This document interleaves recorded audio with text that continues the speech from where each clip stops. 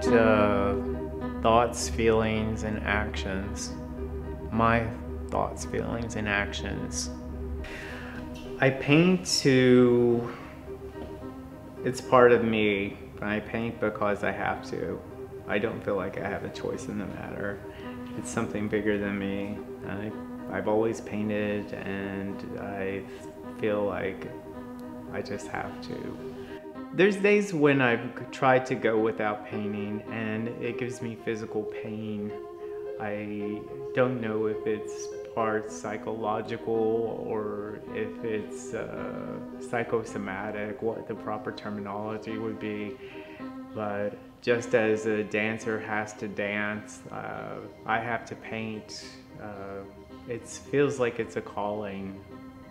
I started painting as a kid, and as a kid, I mean, at 4 years old, I was always painting whatever I could get my hands on to paint. I took paints from school.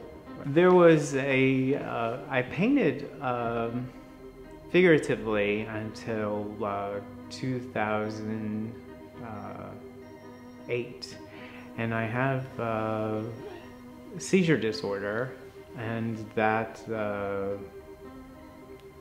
there was a major seizure which led to coma, and I guess that caused a switch in my painting too. It switched from very figurative into very gestural and very dramatic, abstract painting. I started dreaming at that time after my really bad seizure or coma, and the dreams started coming really hard, and I needed an outlet to put the dreams down, and painting kind of was my outlet. Before, I really wanted to be an artist, and I really would sit and think about, oh, what I would give to be an artist. Now I look at things and I don't sit around and think about that. I just do it. Is the first thing that you learn in art school is they take you and they start deprogramming you. And I'm already deprogrammed.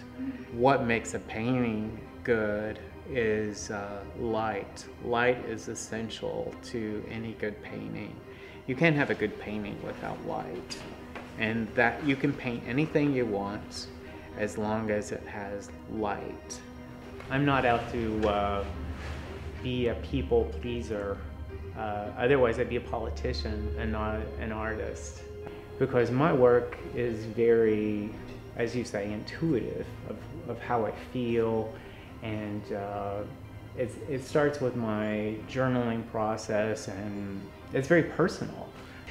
I keep a dream journal, and that's, I work with a Jungian analyst, and that's the process of my painting. It begins with my dream journal. My paintings are from the subconscious.